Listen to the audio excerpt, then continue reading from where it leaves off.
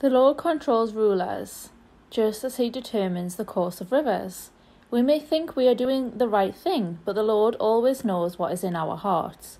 Doing what is right and fair pleases the Lord more than an offering.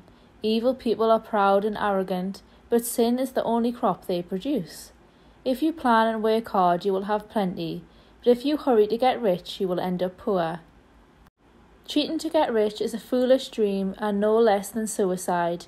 You destroy yourself by being cruel and violent and refusing to live right. All crooks are liars, but anyone who is innocent will do right.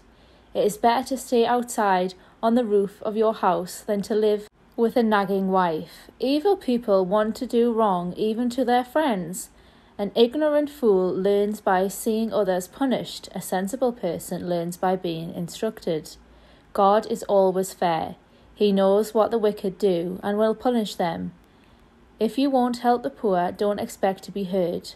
When you cry out for help, a secret bribe will save you from someone's fierce anger. When justice is done, good citizens are glad, and crooks are terrified. If you stop using good sense, you will find yourself in the grave. Heavy drinkers and others who live only for pleasure will lose all they have. God's people will escape, but all who are wicked will pay the price. It is better out in the desert than at home with a nagging, complaining wife. Be sensible and store up your precious treasures. Don't waste them like a fool. If you try to be kind and good, you will be blessed with life and goodness and honour. One wise person can defeat a city full of soldiers and capture their fortress. Watching what you say can save you a lot of trouble. If you are proud and conceited, everyone will say, "You're a snob." If you want too much and are too lazy to work, it could be fatal. But people who obey God are always generous. The Lord despises the offerings of wicked people with evil motives. If you tell lies in court, you are done for. Only a reliable witness can do the job.